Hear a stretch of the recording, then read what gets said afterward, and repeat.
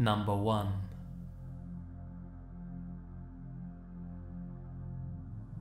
This is an encounter my mother had shortly after I was born. It takes place in the mid-1980s in central London.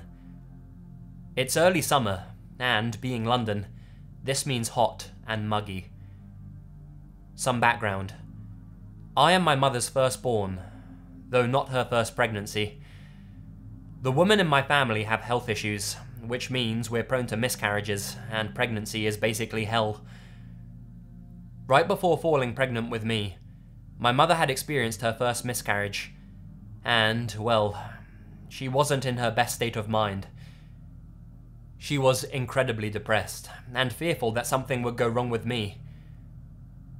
This was not helped by the fact that she didn't even have a bump until she was about 8 months pregnant, and, rather than gaining weight, she actually lost it due to extreme morning sickness, and had dropped from a UK size 8 to 10 to a UK size 4 to 6. Additionally, during my birth, she had required resuscitation after almost dying from complications, and I was also born with some health issues. So, all in all, she wasn't a healthy pup, and neither was I for that matter. But at least I slept a lot, so she could rest at least. Anyway, at this point, I'm about 6 weeks old. My mother is still really ill and run down, but she needs to sort out a passport for me so that she can show me off to her family in Spain before we moved abroad to Israel. My dad is Israeli, and he had been offered a job back home. However, at the time, and being the age I was, the only option was to put me on either my dad's or my mother's passport until I was older. Since my dad was working all the time, this meant going to the Spanish embassy, as my mother is Spanish, and getting my name added to her passport. So, hot and muggy day in London. The Spanish embassy is incredibly slow at doing anything, and spends ages messing my mother around before finally telling her that she needs to come back the following week to complete the passport process. My mother isn't happy at all, as she's ill and fed up. Plus, she has me in a papoose across her chest, which only adds to the heat. She goes down the steps to the tube platform so she can catch the tube home. But there are delays, so she has to wait. Around her are a mix of people, but mostly men in business suits. She doesn't notice the tall, heavily built guy staring at her until he's by her side. He starts trying to get it on with her, telling her how he could show her a good time, and if she was up for it. My mother glares, points to me in the papoose, and sternly tells him that she is a married mother, and in no way is she interested in him or anyone else for a good time. The guy starts getting more aggressive with his approach, keeps telling her how he's going to give her a good time and she'll never forget it, and starts trying to touch her. My mother pushes him away and tells him to back off. At this point, the other commuters are starting to notice that something is up, but nobody does anything. The guy then makes a grab for my mother and tries to pick her up and pull her towards the tube steps. He makes a go to reach for me and the papoose so as to throw me off, and my mother at this point flips. Now, the way my mother describes it, she says it was like a red haze. All she knew was that I was in danger, and she was too ill and fed up to be pushed around by some rapey arsehole. She yanked herself away from his grip, and proceeded to start punching, scratching and kicking the guy with all her strength. She didn't care that she was barely chest height to him. She just wanted him away from her. The guy was screaming at her that she was crazy and that he would kill her, but she just kept attacking him. The other commuters, after watching in shock for a few seconds, suddenly realize that they need to do something and step in to help my mother. The police are called, and the guy, now flat out on the ground, is arrested. My mother is shaking. She's still angry and wants to keep beating on the guy, but some of the commuters are holding her back, trying to calm her down. One of the commuters comes up to her and tells her that was one of the bravest and most stupid things he's ever seen a woman do. She asks why, and he points out to the guy as he's being taken away. He had a knife, and he had been trying to use it to stab her and me whilst she was attacking him. At this point, the reality of the situation sunk in. This guy had wanted to essentially rape and kill her, and when she attacked, she had come incredibly close to having both herself and me killed. She burst into tears and was assisted home by some of the other commuters.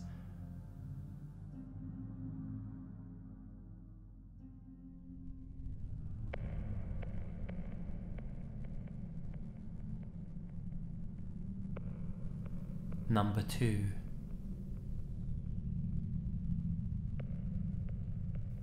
My partner's parents, Angus and Fiona, live in Scotland.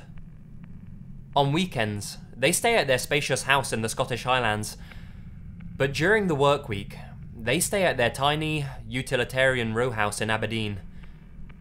The house itself is a renovated former fishing cottage, in a long row of similar cottages that sit right on the North Sea. The neighbourhood itself is picturesque, with cobblestone streets, and my parents-in-law have occasionally been going about their business in their tiny kitchen living room, and had to shoo out a clueless foreign tourist who barged in, thinking their house must be some kind of museum or attraction. My partner's parents used to be pretty lax about locking their doors at night. That is, until the incident I'm about to relate. They were sound asleep in the small bedroom of the Aberdeen house, when my father-in-law suddenly came awake with the sick feeling that something was wrong. It was dark, and his eyes were still blurry from sleep, but as he scanned the room, he detected a slight movement at the foot of the bed. By this time, my mother-in-law had woken up too, and she gasped and grabbed her husband's arm. His eyes had adjusted to the dark now, and made out the unmistakable figure of a man in dark clothing standing between the bed and the doorway. Angus is a former military man, and he's seen his fair share of mayhem. He jumped out of bed, fists balled and ready to go, and yelling, "What the hell are you doing in our house?" The intruder just stood there, looking at him, as if he was trying to make up his mind about something. After a moment or two of silence, the man said quietly, "Sorry, wrong house," and simply turned and walked out. Angus followed him to make sure he left, and deadbolted the door behind him. "Oh my god, call the police," Fiona said, turning on her bedside light. But when they picked up the phone, it was dead. Angus went to check, his heart in his throat in case the intruder was still lurking nearby. Their phone lines had been cut. If my father-in-law hadn't woken up and interrupted their intruder, I can only imagine what might have happened. Needless to say, now they always lock their door.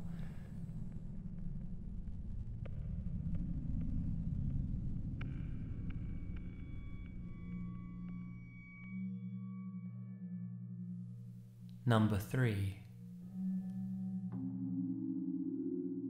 So, about 20 minutes ago, my mother came into my room to discuss my little sister's birthday party.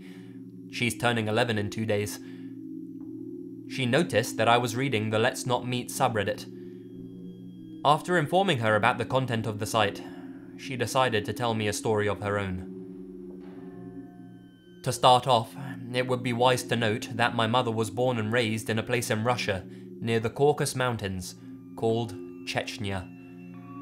This town was pretty crime-ridden and old-fashioned, and known for its eye for an eye policy, meaning that if you killed someone, you should expect your family members and or yourself to be killed as repayment. Another pretty important piece of information you should know is that the Russian side of my family was very involved in the mob. My great-uncle was one of the leaders of a powerful mob back in the late 60s. I'll have to re-ask my mum for his last name, but he was pretty well known. I'm pretty sure it started with a K, so for convenience sake, I will refer to him as K for the rest of this story. My mum was about 20 years old when she decided that she'd spent her break from medical school near the Black Sea, where she'd meet up with some of her friends. She decided to come a day early to have fun on the beach before meeting up with her friends. However, as she was sunbathing, she fell asleep and woke up with awful heatstroke to the point where she was going to faint. She made it to the road and hailed for a cab for several minutes until a vehicle that looked like one of those expensive private cars rolled up. I don't know if they're widely known, but they're basically taxis that look like regular cars. Anyway, despite there already being a man in the car, my mum decided to try her luck, because it was either this or she would pass out on the street. They let her in, and it seemed like everything was going fine, until she realised they drove past her hotel. Eventually, they got off the road and started driving into the woods. That's when my mum realised they probably weren't cab drivers. She had no weapons she could use. She was 5 feet tall and incredibly thin. All she was wearing was her bathing suit and a pullover dress, and she was still ill from heat stroke. Because of all of that, she decided to use her words instead. I don't know if you know who I am, but I'm Kay's niece, and my family's from Chechnya. You know that if you do anything to me, my family, especially my uncle, will find you and kill you and your parents and any relatives you may have. She just went on and on about her family and Chechnya's customs until the driver of the car stopped and confirmed her statements, mentioning he knew some men in the army who knew of her uncle and abided by the Chechen culture of an eye for an eye. After coming to a silent but mutual agreement, they drove her back to the hotel in complete silence, and she never saw them again.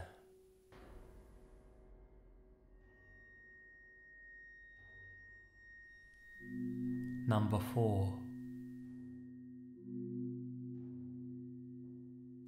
My memories of this incident fade in and out, so I may skip some descriptions a little at points. Actually, the older I'm getting, the more it's coming back to me. I grew up in Germany, and it must have been 1992 or 93. Once a year, my class would go on a school trip. It was during my 2nd or 3rd year, so I must have been about 8 or 9 years old. Enrollment is from age 6 in Germany, but I enrolled at age 7, before anyone tries to question my age at this point. Our next trip was somewhere in Lower Saxony. I can't remember where exactly. Each room had 4 bunk beds by the door and a recreational area at the end of the room. It had large windows and a glass door to open it. Well, as kids do, we joked around and stayed up longer than we were permitted to. It was actually so dark outside that it kind of scared us, so we kept the curtains closed. A classmate of mine played a daring game, hiding behind the curtains and tearing them open. A friend of mine, Dennis, decided to run outside and frighten the others next door, which he did. The next thing I remember, Dennis was back in our room, and we saw something moving outside. We started to panic, and we told our teacher. She told us to calm down, closed the curtains and left. Dennis was curious, and found it extremely funny to run outside again. The next thing I remember is me standing outside, because I was worried about Dennis. Then, I remember some guy picking him up and vanishing in the dark. I couldn't see a thing. I called his name, and a few moments later, he appeared before me, laughing. He told me to try out this fun game of being carried away by this guy. My next memory is of Dennis panicking, and I was in the arms of this man.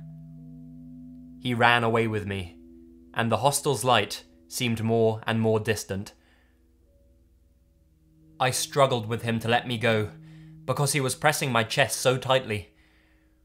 He told me that it was fun and I shouldn't worry. I continued to fight and yelled for help. He then began to panic and started strangling me. I lost my breath. For some reason, I was able to grab his hand and pull it away from my neck. "Why are you so strong?" I will never forget those words. The next memory I have, I'm free, kicking him in the leg and running back. I returned, and other things happened. My math teacher caught the guy, and another teacher talked to me about something. I know that they told the guy to leave. The next morning, the police arrived with this boy. He was in his teens or early 20s. They made him apologize because he caused so much trouble in the area the night before. I still remember his eyes widen when he saw me. For some reason, my teacher called me a liar and that I shouldn't tell my parents. That's all I really remember. I always believed it was a figment of my imagination. The funny thing is though, I can't have anything tight around my neck nowadays. For example, ties. They stress me out. Whenever I have an anxiety attack, my chest and throat tighten only. I guess it's some form of confirmation to me that those memories are true.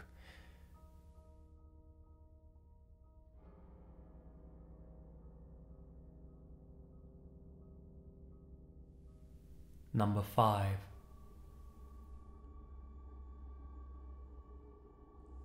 Please note, this next story is from a female's perspective. Between August 2012 and June 2013, when I was 20 years old, my boyfriend, Ryan, was living abroad in Trieste, Italy, as a teacher. We're both from New England, and I, unfortunately, was stuck at home for my junior year of college. 10 months is a long time to be in a long-distance relationship.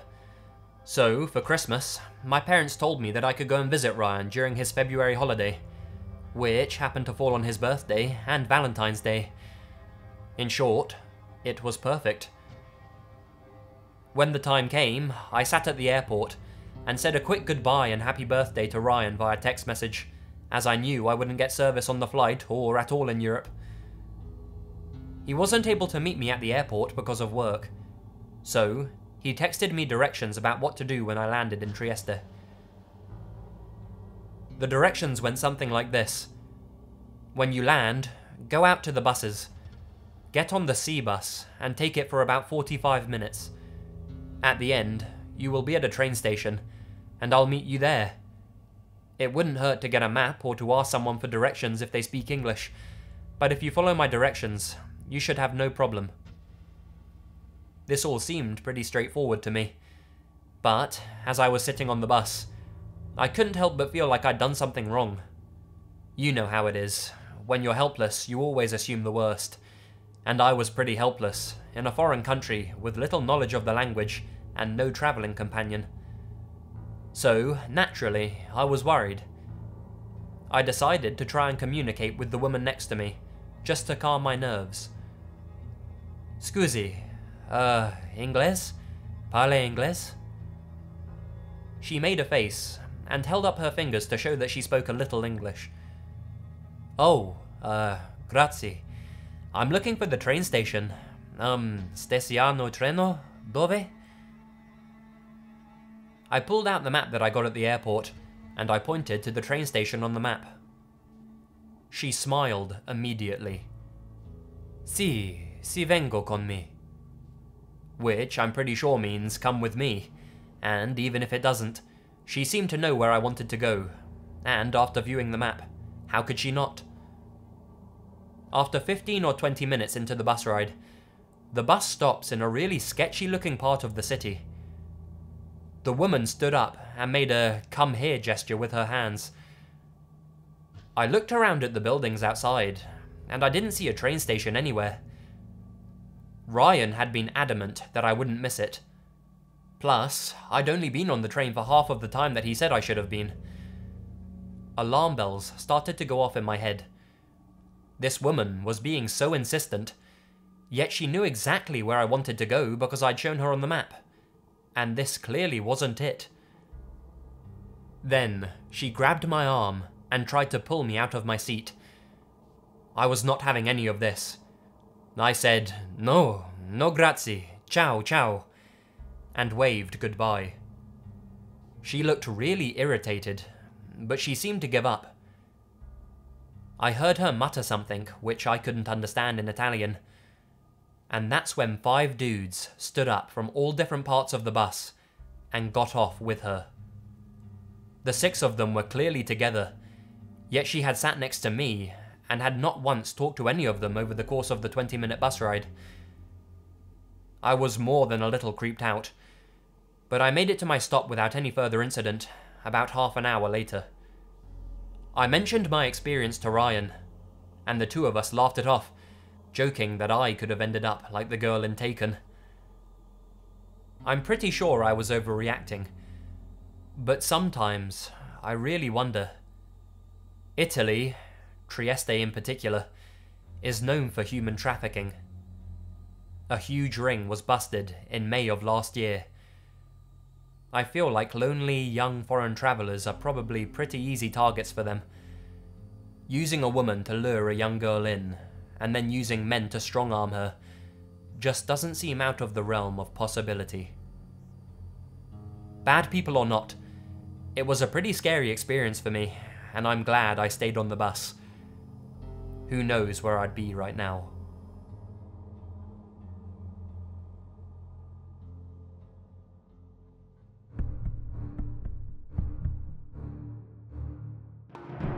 Hi guys, Lazy here. Thank you so much for listening to these stories, and I really hope you enjoyed them.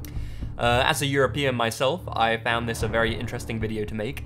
I know a lot of British people these days don't really consider themselves as Europeans, but they're just being difficult.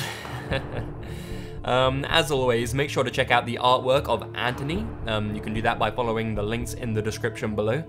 And make sure to let me know what types of stories you'd like to hear in some future videos as well. I do listen to all of your opinions and suggestions and all that, and a few of them are in the woodworks as we speak and going to be made into videos very shortly. I'm also going to be trying to get a subscriber stories video out either tomorrow or on Sunday as well, so make sure to look out for that. Subscribe, like, share, and all that jazz, and you'll hear from me again very, very soon. Stay spooky, and remember, the best things happen in the dark.